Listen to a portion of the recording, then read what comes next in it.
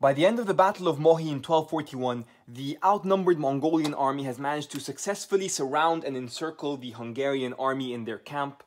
These European forces here had actually fought very bravely, inflicting a surprising amount of damage on the Mongols.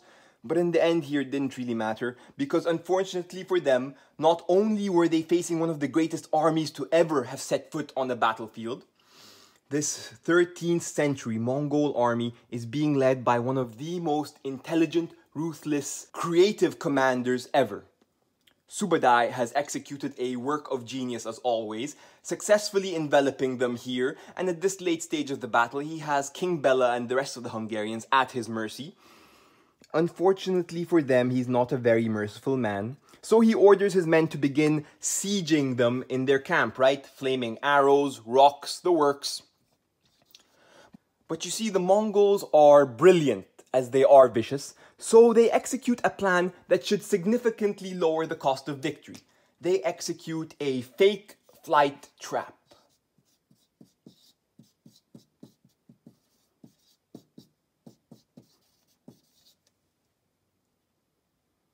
And what they do is they run this play where they leave a gap in their encirclement, right? Kind of like this here. And what this gap was designed to do was it was designed to trigger an emotional response in these trapped Hungarians, right? If you put yourself in the shoes of one of these men here, your death is pretty much an inevitability if you stay in your camp, right? You have a 0% survival rate if you stay.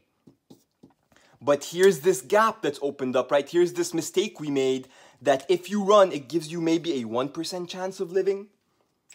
The Hungarians at this battle, acting on their survival instinct, see this gap and they take the bait. They ditch their weapons, armor, and most importantly, they leave behind the safety and strength of their camp, right? And a mad dash begins, where it's every man for himself. They run out into the open, but they've fallen for the Mongol plan, right? This is exactly what the Mongols wanted them to do. Because out in the open, separated from the rest of their men, they are incredibly easy to pick off. It must have been incredibly easy for these skilled Mongolian riders to simply come up behind the Hungarians and eliminate them. No resources needed, no loss of lives needed. Now, to highlight the efficiency of this tactic, I'm going to draw a graph here. And on the y-axis, I'm going to write MC. MC stands for Mongolian casualties, but really we can take it to mean Mongolian supplies as well, like arrows and weapons. And on the x-axis here, I'm going to write time.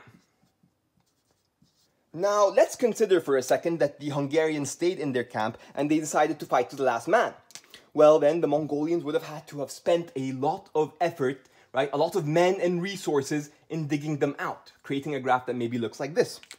In a battle where they've already encountered, relatively high losses, but this transformation in battlefield formation created by the fake flight trap makes killing the men an endeavor that eats up far fewer resources, and it might have created a graph, and it might create a graph that maybe looks like this.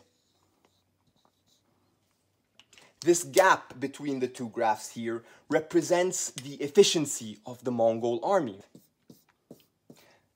Being outnumbered at most battles tended to foster this amazing creativity in them in the manipulation of human emotions towards a very violent goal.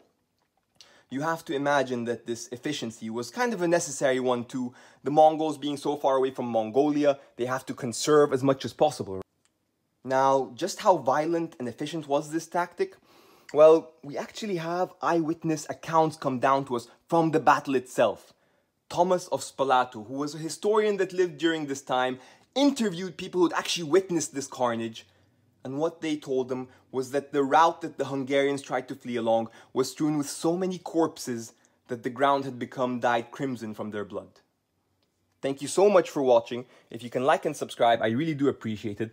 Any constructive criticism I always welcome, and I'll see you all next video. Thank you.